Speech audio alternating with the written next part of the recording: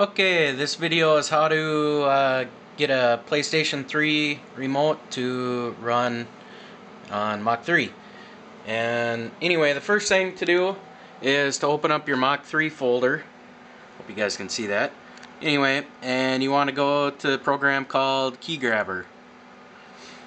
And in there, first you also need to load the driver for your find your controller for Windows. I already have most of this set up, but if you go to HID controllers, if your driver is selected, you should see this PSR, and you want to click yes, and so then that will show up.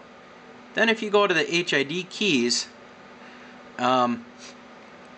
each key on the controller is definable in here, and it's really easy to do.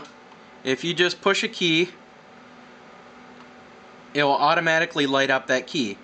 Now you can see that I already have it saved, but if you want to change it, you just click inside this box under Translate To, double click it, and it'll ask you to select a key.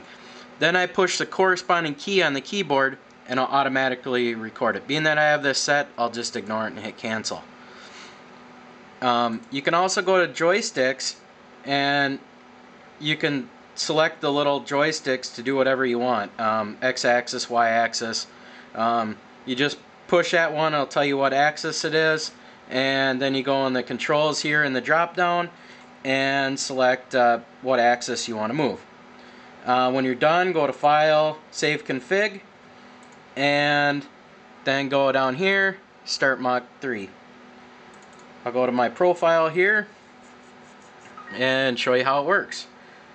While this is loading, if you Google Mach 3 keyboard shortcuts, it'll come up with a wiki here with all the standard hotkeys. So if you don't know what all the keys do on your keyboard, you can look them up over here, and it will tell you what it controls. And we'll go back here. We'll undo the e-stop on my machine, and I will show you how it works. Alright. I have it so I can start the spindle on one, so there we go. Start, stop. I can raise the spindle, lower. Let me see if I can set this down here and so you can watch all what it's doing.